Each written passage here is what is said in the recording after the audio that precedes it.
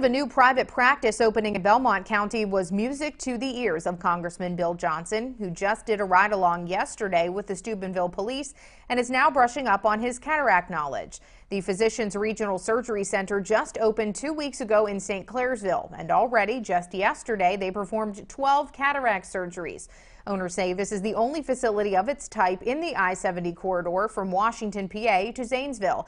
And they're certified in not only cataract surgery, but GI, podiatry, ear, nose, and throat, and more. Congressman Johnson tells the camera that in order to properly represent his district, he wants to meet the people who bring innovation to our region.